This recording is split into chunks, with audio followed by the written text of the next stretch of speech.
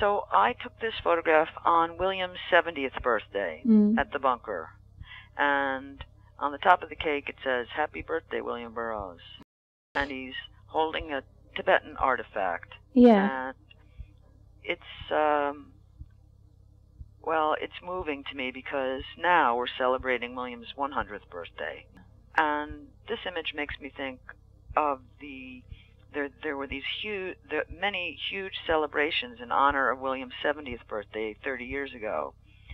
There was a sort of unending series of parties for his 70th birthday. There was one at the Limelight, which was a nightclub back then, and then there was one at Danceteria afterward, and then there was a final party at someone's private loft.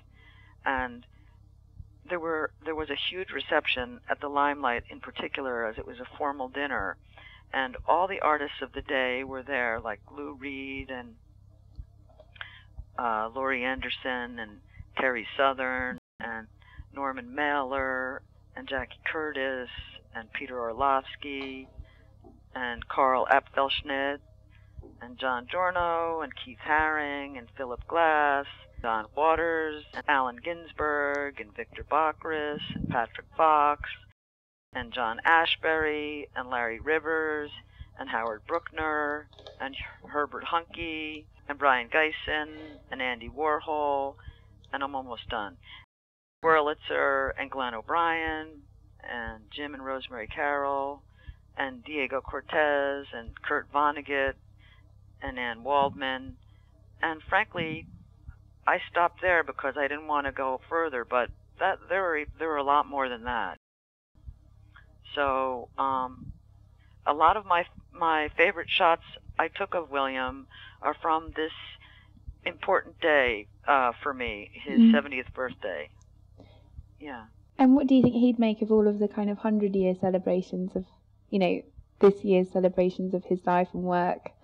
Do you think, did he enjoy all of this celebration, or was he part of it, or? Yeah, he did. Yeah, he did. I don't, William once said to me, you're not going to be any good at anything unless you want to do it. And I don't think William would have, showed up unless he was going to, unless he'd thought about it and really wanted to greet people who had come out to see him. So, yeah, he seemed to be having a great time.